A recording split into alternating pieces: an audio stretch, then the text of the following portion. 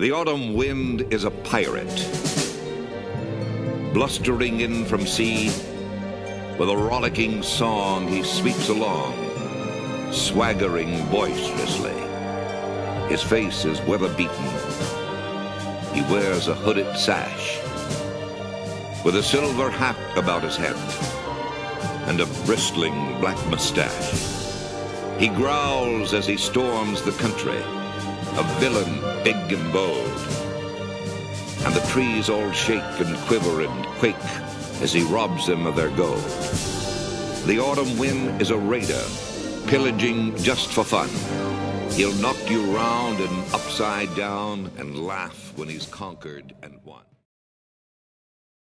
You know, I think the Raiders are the one team in the league that they're good enough to make the playoffs. They're not good enough to win a bunch of games in the playoffs, but they could also beat everybody. I don't believe they've already beaten the Chiefs. They could beat anybody in the league. Philadelphia is good enough to win a playoff game, sneak in. They're not good enough to beat everybody. Green Bay is not good enough to beat everybody. And Green Bay may be better than the Las Vegas Raiders. But I honestly believe they're the only team in the NFL today that could beat anybody on any Sunday. But they're not good enough to win like 2 or 3 or 4 playoff games in a row. But that, to me, I had big questions about Gruden when he came back. Who takes 10 years off any industry, comes back and is elite? It's like, it just doesn't happen. But that was coaching yesterday. That was great.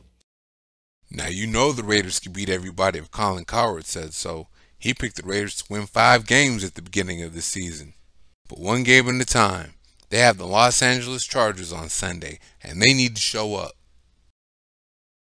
Carr finally beat the Chiefs at Arrowhead in Week 5 with pinpoint accuracy in the red zone.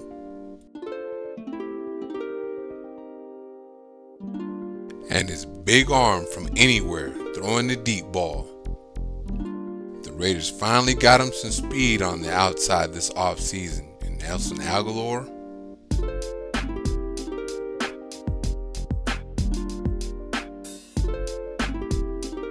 and Henry Ruggs, who can go up and make the contesting catch as well.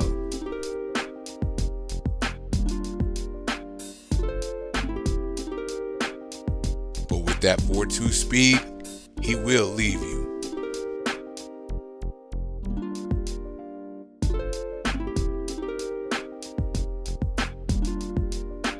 Carr is showing this year that whatever kind of throw you need, he can make it.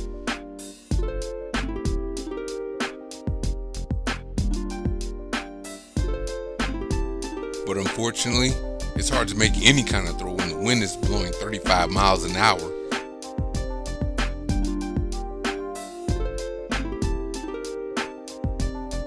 So last week in Cleveland, he had to work his short game.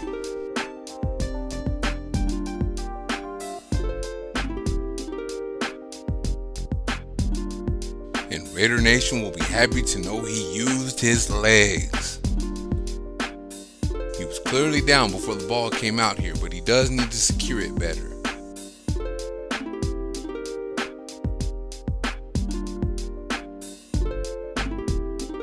Here he's going to be smart and take that thing out of bounds.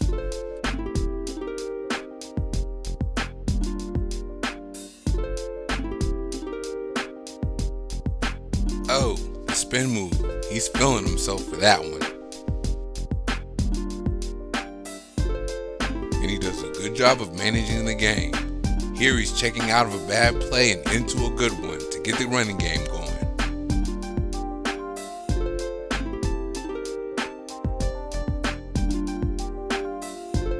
We're finally starting to see the Josh Jacobs that we saw in 2019.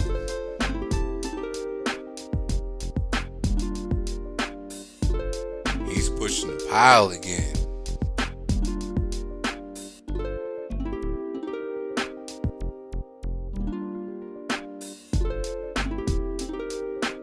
That vision is still there.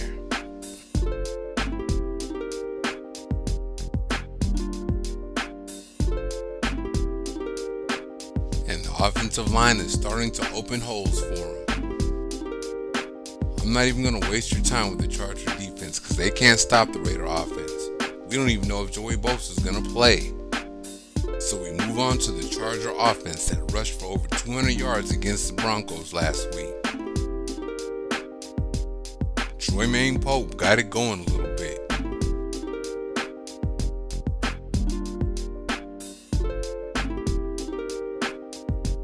He's doubtful this week with a concussion, so we will likely see more of Justin Jackson, who's already the starter.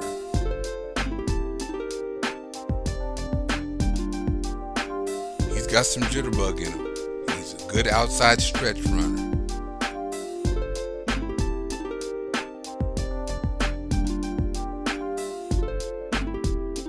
He's also good in space and can catch the ball out of the backfield.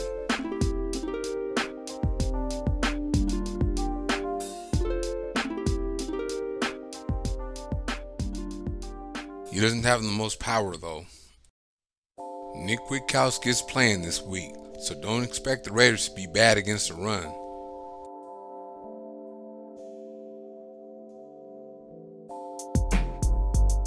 The Browns came into this game averaging 157 yards rushing per game, and the Raiders held them to just 101 yards rushing. And that's because it's all see ball, get through blockers, get ball for Kwiatkowski.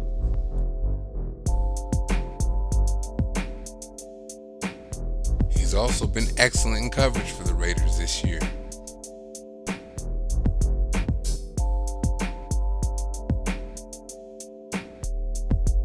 And when you throw a screen on him, he can cut underneath blocks, get to the ball, and he's trying to get it out.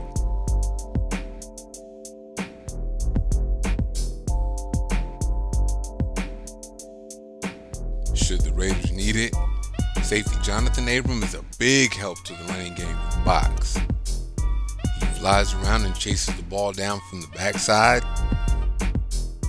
and he brings the hat from the back end.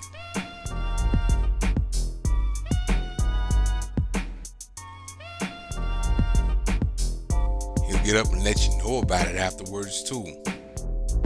He's also a good blitzer, so we should look forward to more of this. He just has to hold his water because he costs himself a sack here.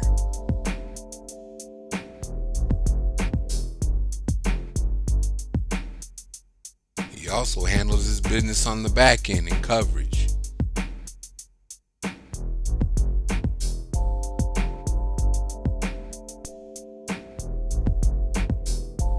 Nah, fool, not in my area.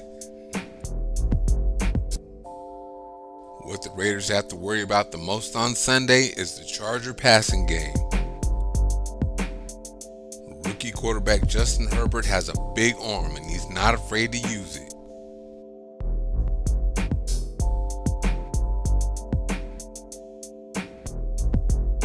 This is a dime deep down the field and on the back shoulder.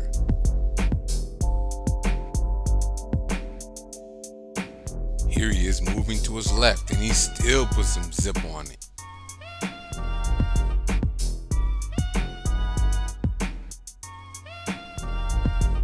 And of course the guy has some weapons around him, most notably Keenan Allen. The Raiders got something for him though. All that and the 6'6", 240-pounder can run. He's obviously not there yet, but he has Patrick Mahomes type talent. He has the big arm.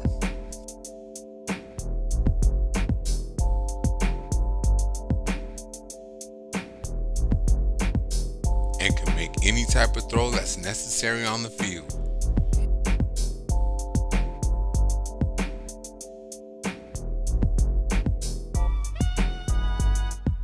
He'll run it on you too.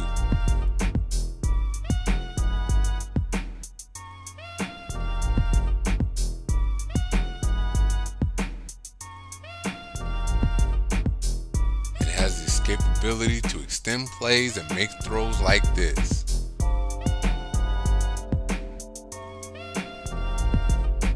And this right here is just some cheat code stuff.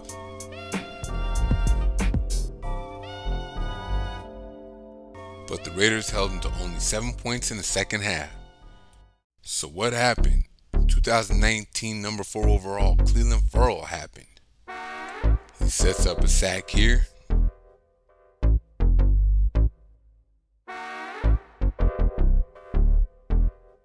And sets his buddy Max Crosby up for a sack here.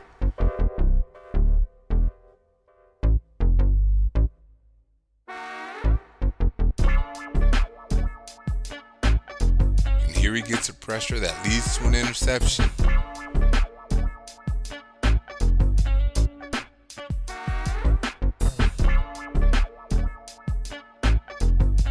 This would have been a sack if Mahomes didn't push forward for a yard.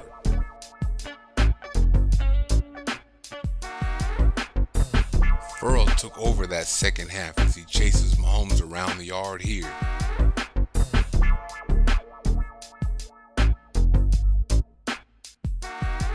Ferrell had 2.5 sacks against the Chargers last year, and they still gave up pressure.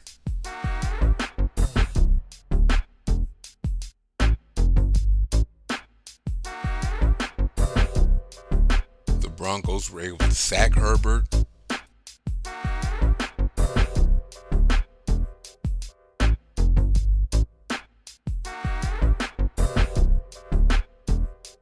They pressured him into errant throws.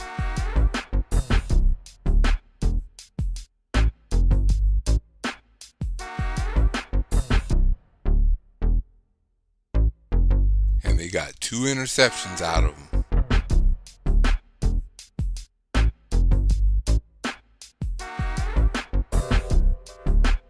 In a 1-point game, this one in the red zone was costly.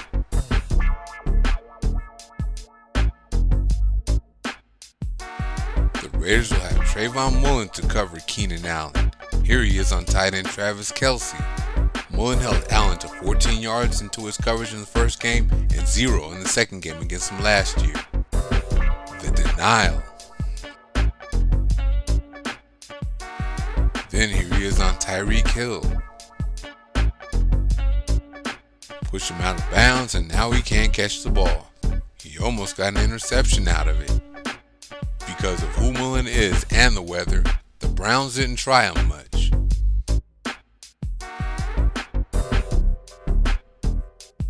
But he did get caught slipping once, giving up this catch for a gain of 18.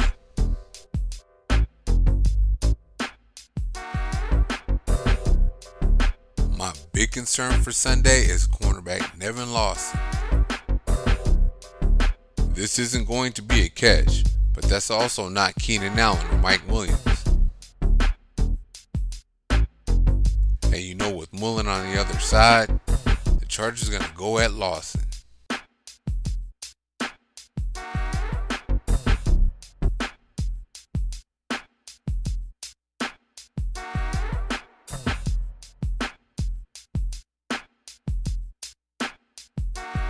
I'm also concerned about LaMarcus Joyner and one-on-one coverage in the slot.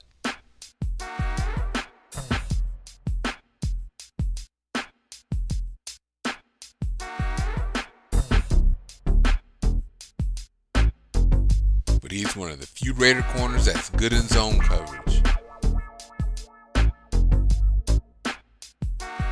And looking at this play with him at safety, I can see that's where he belongs. Come on, Gunther, do it. Move him there for good. For the offense, Carr doesn't have to worry about 35-mile-an-hour winds this Sunday, so he'll be able to throw the ball deep down the field to Ruggs. It looks like the Raiders are starting to get the running game going too. On defense, Kwiatkowski is there to stuff the run, cover, and force turnovers. Abram is back from the COVID list to set the tone. After seeing LaMarcus Joyner at safety last Sunday, I'm praying the Raiders put him there again this week. Raider Nation really needs to see the Ferrell that showed up in Week 5. And you already know what you're going to get from Mullen. And hopefully that equals a Raider win. Thank you for watching. See you next time.